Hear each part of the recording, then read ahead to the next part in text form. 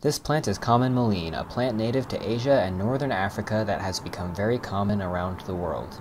It is a biennial that flowers from mid to late summer. In its first growth stage, the plant will appear as a small basal rosette of leaves. During its second year, the plant will bolt in the spring, forming a tall, thick stem topped with a large flower spike. During this stage, the plant will gain a significant amount of size and can grow to over 6 feet tall. In both stages, the entire plant is covered in a thick layer of fine and very soft woolly hairs. The leaves are oblong to lance-shaped, with either smooth or serrated margins. The undersides of the leaves have a large, prominent, cream-colored midrib and veins. Again, the whole leaf has a covering of soft hairs that give it a grayish hue. The petioles will form wings that extend down the stem. At the tops of the stems, the plant will produce large spikes of densely clustered flowers.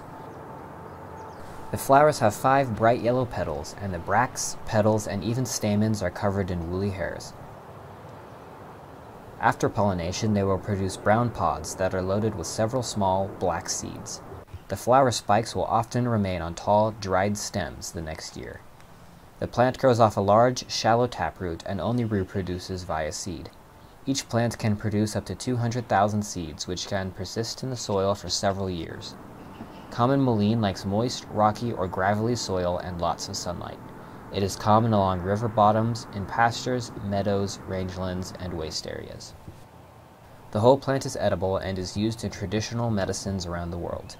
This plant makes excellent toilet paper. Mullein is invasive in natural areas, but is not very damaging to cultivated crops as it is not very competitive and cannot survive tillage.